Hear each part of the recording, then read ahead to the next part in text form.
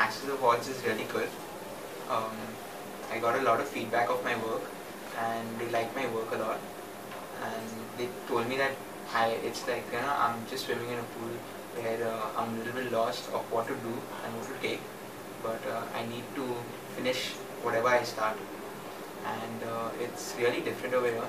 The thing is that they actually select one of the five of us, and they tell us that we are able to get access to talk to, like, VIPs, and yeah, it's helping me a lot, like by actually realizing like what I can actually do and what I've not done. The Access Awards can be made better by actually selecting more than one person.